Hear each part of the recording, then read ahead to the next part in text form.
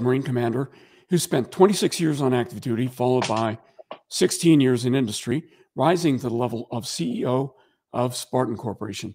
I'm author of a book, From CO to CEO, a practical guide for transitioning from military to industry leadership, which provides critical information for both transitioning veterans and for companies that intend to hire veterans. And by far the worst advice I ever got as I was leaving the military was, all your future civilian company needs from you is good leadership. It's not just good. Come on, Bill. I heard that too. That's not true. It's not just good leadership. You know, it's not even true in the military, Phil.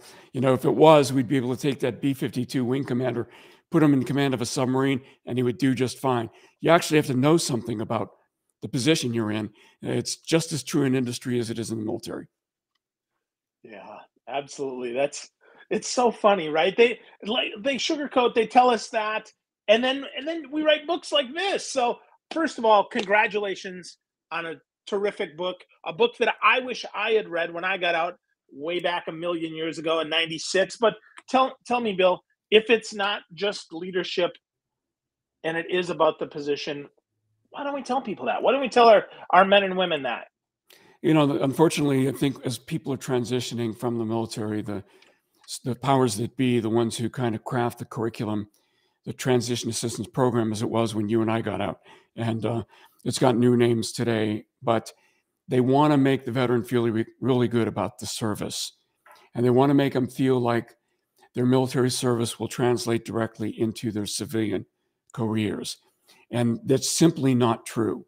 And by telling the veteran that, and the great lie, which is all you need is good leadership, then you make them feel good about themselves before they transition.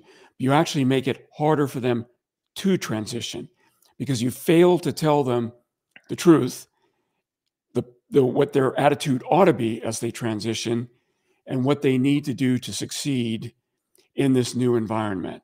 There's a good book called What Got You Here Won't Get You There.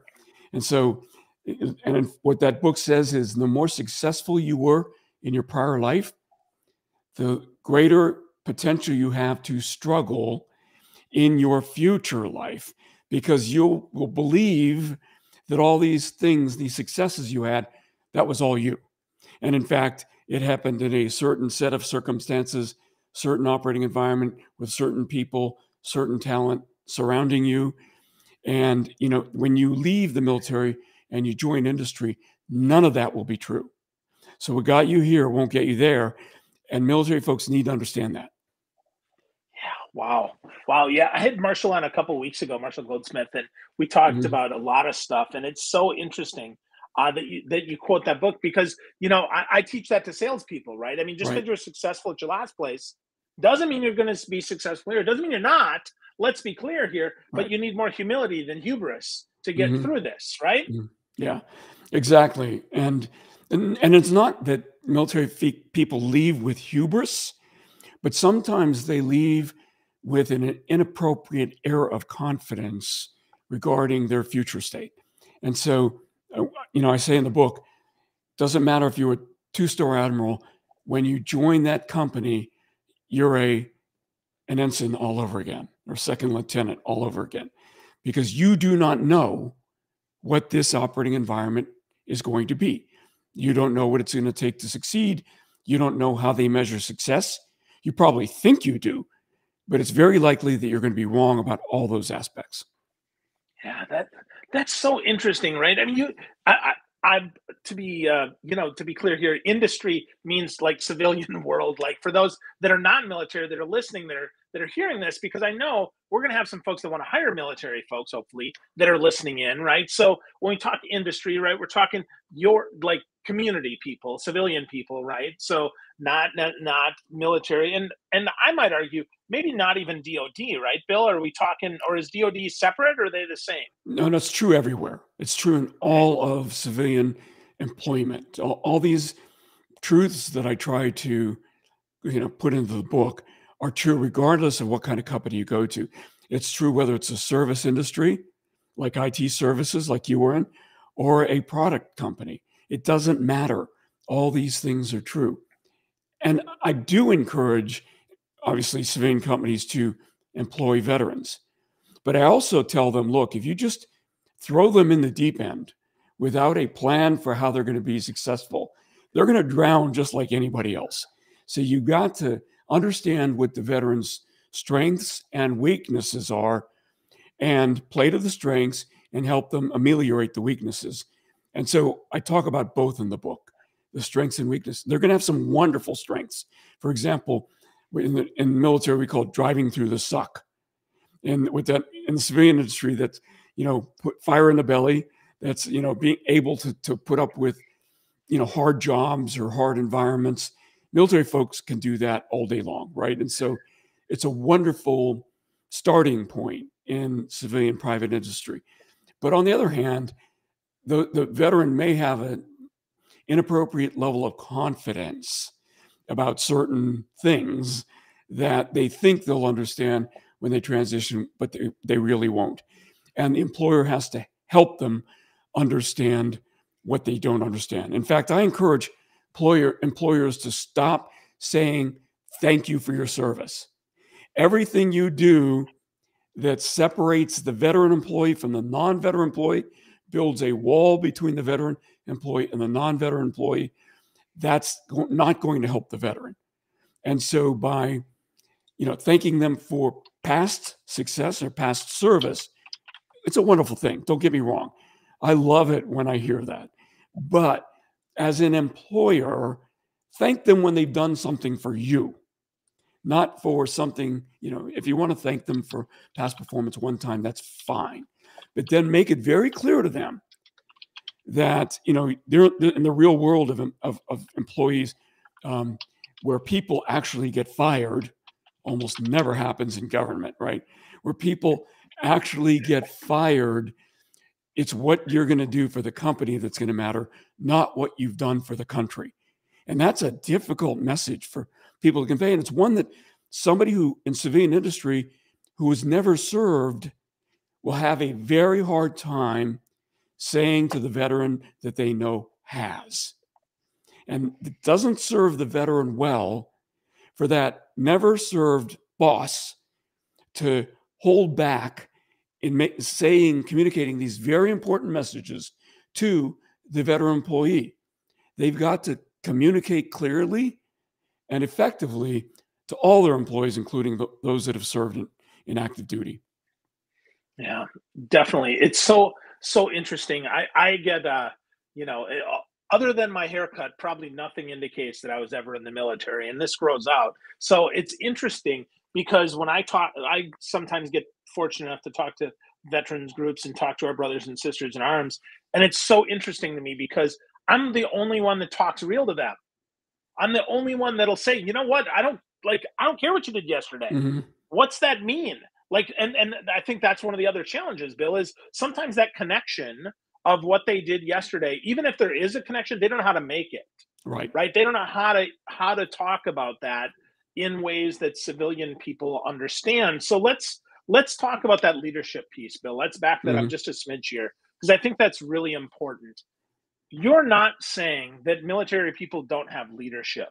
Correct. But you're saying that it's different, right? Different types of leadership? Yeah, it could be different. And in the book, I refer to situational leadership.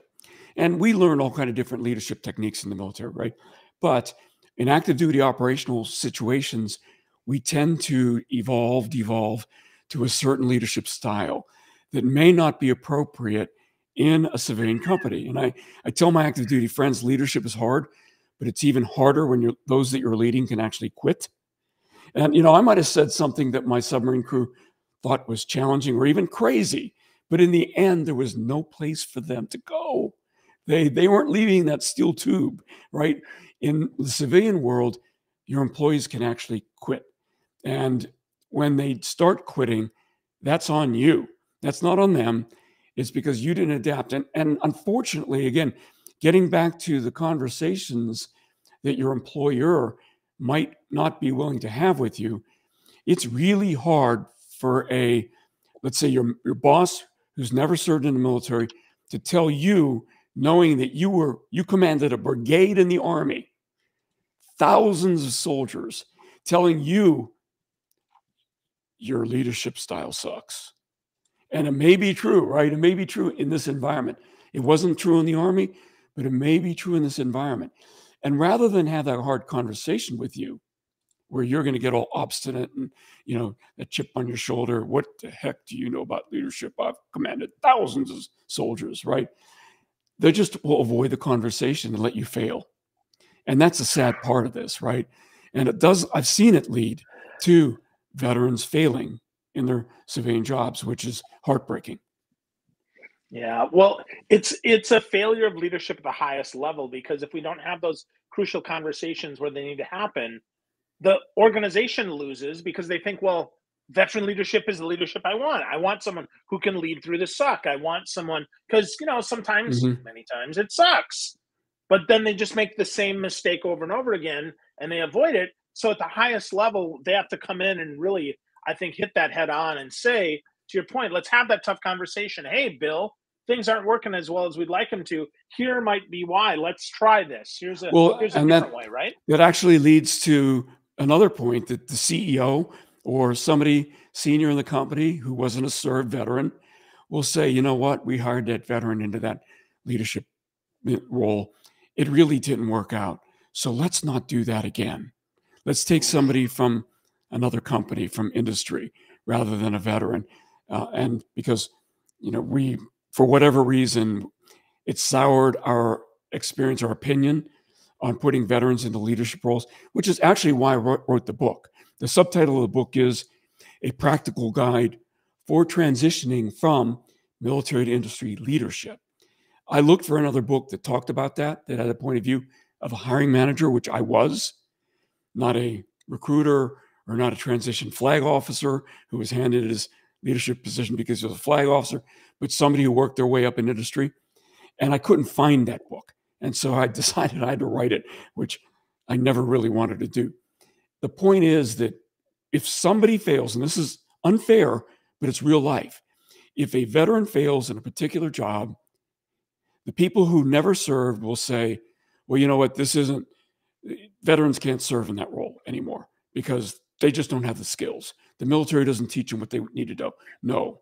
Rather than saying that person didn't adapt, that person could have done well, but either we didn't tell him how to do well, or he wasn't self-aware enough to figure out what he needed to change.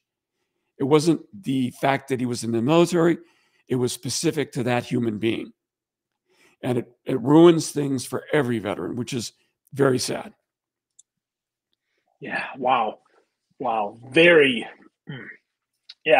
heartbreaking, man. Heartbreaking. So with that, Bill, let's talk a little bit. Let's talk a little bit about your military career, and then we'll jump back to leadership here, because I think it's interesting. You're the first submariner that I've had on the show, so that's kind of fun, right? I mean, I've talked to Navy SEALs, I've talked to techs, I've talked to other folks. So what was the weirdest thing about being a submariner in the Navy? Oh, geez. You're talking about submariners. They would tell you there's a lot weird going on in a submarine. Not the kind of weird that we can't talk about. It's just, it takes a certain kind of human being to agree to submerge their ship. And, and I tell I have astronaut classmates who I say, look, when you go up in space, that's one atmosphere, delta pressure. We see one atmosphere delta pressure every 33 feet that we're submerged, right? So you're seeing multiple atmospheres, and we're in a corrosive environment, which space isn't. And you're isolated. You can't communicate. In my day, you couldn't communicate at all. You got incoming, what we call familygrams, where the families had something like 50 words a month they were allowed to send you. But we couldn't transmit out. Nobody knew whether you were alive or dead until months later when you surfaced in a place you could transmit, right? And so there's a lot that's kind of unusual about being in a submarine. But the thing I really liked about being a submarine commander was it was like the old Navy or old sailing ship days. Is since you couldn't transmit and nobody really knew who you were on your own as an 05, the commander rank in the Navy, Lieutenant Colonel, Army, Air Force, that equivalent. There's no surface ship CO is on his own. He's communicating and being told what to do constantly, or she. submarine commanders were, and pretty much still are, the last vestige of that independent commanding officer who has to make the right decision because nobody's there to get advice from. And that was kind of the really cool thing about being a submarine commander. That is cool. That is cool. And that's in some ways, that's almost like running a brand new startup where you've never, you have no peers yet. You have Mm-hmm. nobody yet to bounce any ideas off of. So that's super interesting. And yeah, I forgot, right, that we have not that we've changed and that it is that there probably is some communication. So with that, I mean, how do you relate that to civilian folks, Bill, who've never been on a ship or never been in a sub, never served? I mean, how do they kind of wrap their arms around that and understand that really, I mean, that's a different type of leadership. It is, yeah. And I'm not sure they ever do wrap their arms around it or understand it. But what they do understand is, is this person smart enough, adaptable enough to, kind of transition their life, their way of thinking, their mental framework into this environment and that's going to move the company forward. And I think that, I was very lucky in that I joined a company that was willing to invest in me and put me in a stretch assignment, a leadership stretch assignment. And I'm not going to lie to you and tell you that I succeeded and, hit the ball out of the park from the beginning. I didn't. Happily, I had a boss or a mentor who was willing to grab me by the shirt collar and say, dude, I've risked my career on you. I put a lot of faith in you and you're screwing it up. That was a wake-up call for me. And so I said, my goodness, I better listen to this guy because I think this is one step short of getting fired. Okay, tell the wife, I'm going on deployment again. It's a different kind of deployment in that I'll be home every night, but I'm going to be working like crazy because I got to fix this. And I'm not exactly sure what this is yet, but I've got to fix whatever it is. I got to figure out what it is and fix it, or I may be looking for another job. And happily, I did fix it, and things worked out really well for me in my civilian career. But again, it wasn't the situation where I came in with an epiphany, knowing exactly what I needed to do. It wasn't that. Another reason I wrote the book is to help people avoid that situation that I found myself in. Wow. Wow. So with that, right, part of that transition is you just mentioned your spouse, right? Your wife. Mil spouse is a tough role too. So how is this is the book, is it helpful for military spouses too, Bill? Or is it primarily for the leader? No, I do think, and I've had a couple of spouses read it already and said, hey, I know how to, I know, and this is going to sound probably not very politically correct, but I'm going to say it the way it was said to me. Now I've read this thing. I know what to badger my spouse over, right?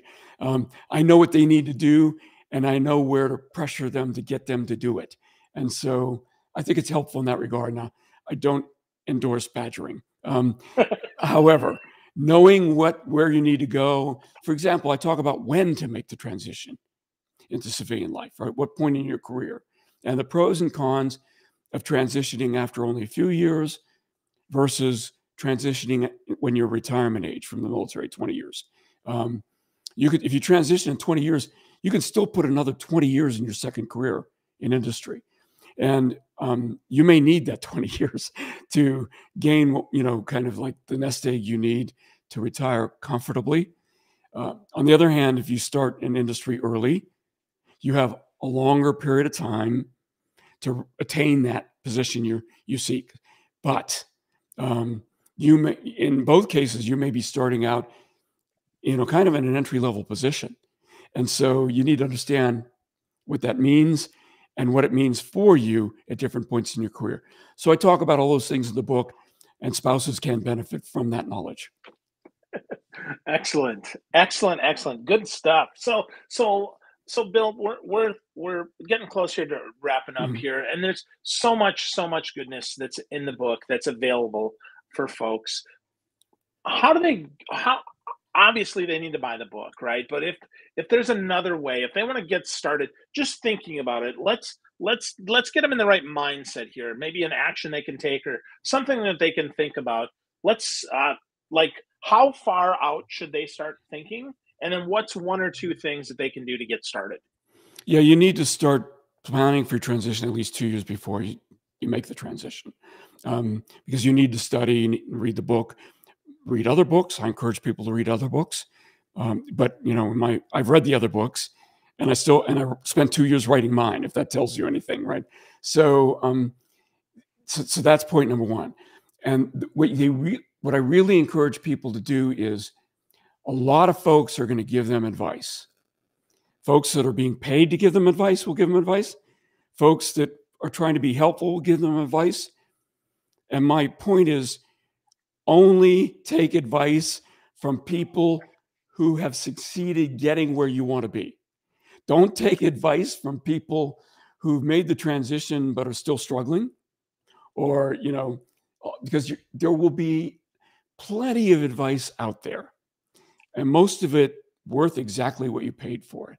And so make sure you pay a lot of attention to who you're getting that advice from, rather than what the advice is. Wow. I love that, Bill. That's great, man. 2 years to transition.